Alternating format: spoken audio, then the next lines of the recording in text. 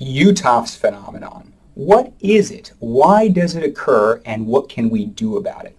So to summarize, Uhtoff's phenomenon is a temporary worsening of neurological symptoms due to rise in body temperature, such as hot weather, exercise, illness, or even taking a hot shower or a bath. It was discovered by Professor Uhtoff, Professor Wilhelm Uhtoff, who's a professor of ophthalmology from the late 19th century. And just to give an example of it, let's say that you have optic neuritis, inflammation of the right optic nerve. But it improves, you recover, and your vision is nearly normal 20/20, or maybe with subtle deficits. Even years later, you may experience a phenomenon where when you exercise, you get temporary worsening of the symptoms. You notice that central vision loss, that central scotoma, or just decreased visual acuity overall. But then as you rest and cool down over several hours, the symptom goes away. That's known as Uhtoff's phenomenon. And it can really affect any neurological symptoms. Some people, if they're exercising on a hot day, their leg may start dragging and then it may recover. Some people can get numbness, some people can get imbalance, double vision, and sometimes even subtle symptoms like cognitive impairment, cognitive fogging, or fatigue. All of these are examples of Uhtoff's phenomenon. And to see a very dramatic example, there's actually an elite runner named Kyla Montgomery who actually has multiple sclerosis from age 15 and experienced this phenomenon while racing. And I'll show a brief clip from her TED Talk just so you can see her perspective. So whenever my body overheats while running, I lose all feeling in my legs, which means more often than not, I'm running without any feeling in my legs.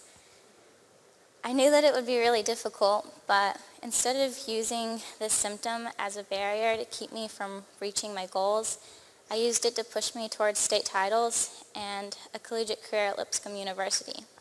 So instead of being defeated by MS, I used it to motivate me. Now, Kyla is a very good runner. She ran 17 minutes and 22 seconds for a 5-kilometer race, which is over 3 miles at 5 minutes 35 seconds per mile.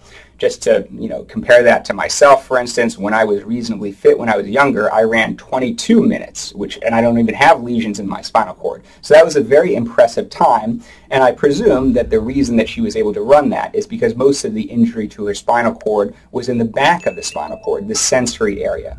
But anyway, she's quite an impressive athlete, and I've seen similar examples many, many times. Now, why does this occur? Well, normally, physiologically, a rise in temperature actually increases conduction through the peripheral nervous system. And we think that may be why, for instance, sprinters perform slightly better at higher temperatures. However, it's been demonstrated in physiologic tests that increased temperature can impair the amplitude of nerve conduction. And we think what's going on, and this is really based on autopsy studies, that when there is injury to the myelin can repair, but it may still be slightly abnormal. People have demonstrated that recovered or remyelinated myelin may be thinner than normal.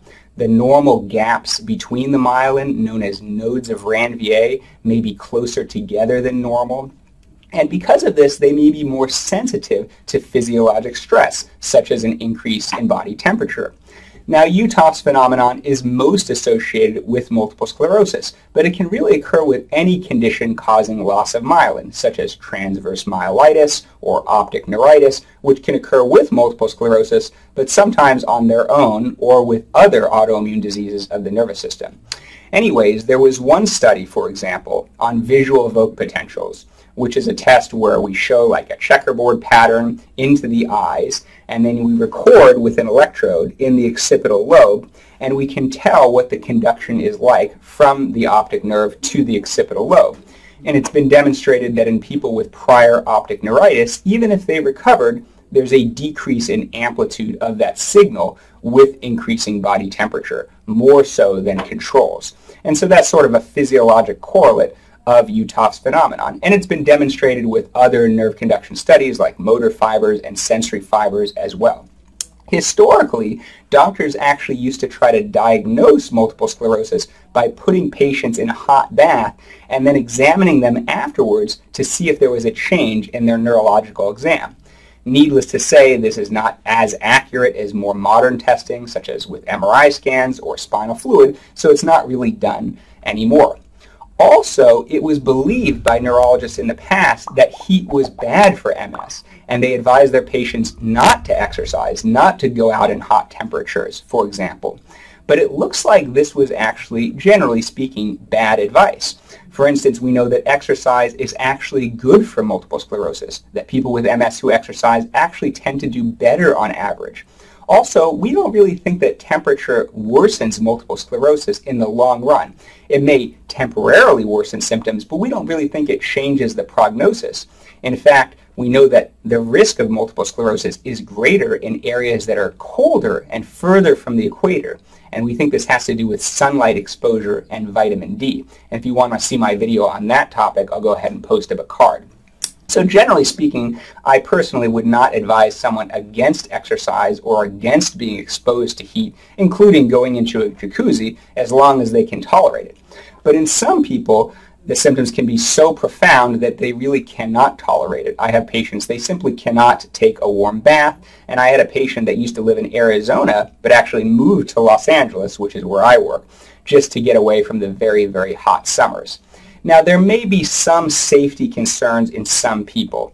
Obviously, if you're a power lifter and you're doing deadlifts of 500 pounds and you experience weakness due to Uhtoff's phenomenon, that could be dangerous. So you may want to take some precaution there. I did find one case report of a woman who actually, with multiple sclerosis, who actually died of hyperthermia with her head above water in a hot bath. But this is highly unusual, and maybe something else was going on in this specific instance. And I really wouldn't generally advise that someone not take a hot bath as long as you can tolerate it. You may want to have your hand close to the drain just in case. So what can you do about Uhtoff's phenomenon? Well, a lot of it is behavioral. People try to avoid exercising in the heat.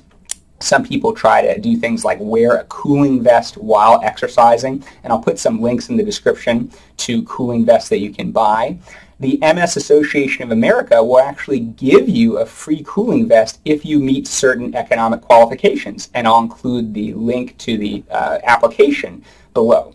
Some people have tried Tylenol, 325 milligrams prior to exercise. Obviously, this is if there's no other reason not to take Tylenol. That can work in some people. People choose forms of exercise such as swimming, where your body temperature stays cool.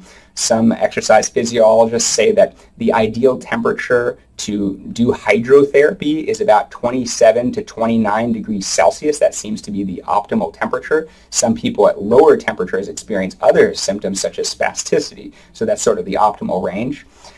People have tried different things, such as using more air conditioning, and you may be able to get a discount on your air conditioning if you fill out an application called the Medical Baseline Allowance.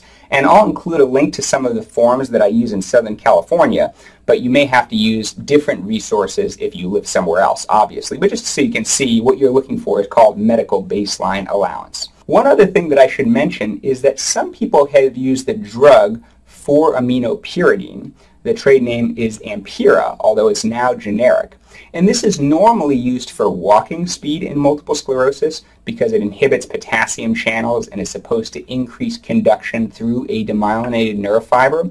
But even though it's not FDA approved for this, some people have anecdotally reported that it could help with Uhtoff's phenomenon, possibly by prolonging the action potential. I wouldn't normally recommend it for this, but I've definitely had a few patients report that they can perform a little bit better in the heat taking this medication. Anyways, I hope this video was useful to you. If you have any questions or requests for future videos, please post in the comments below.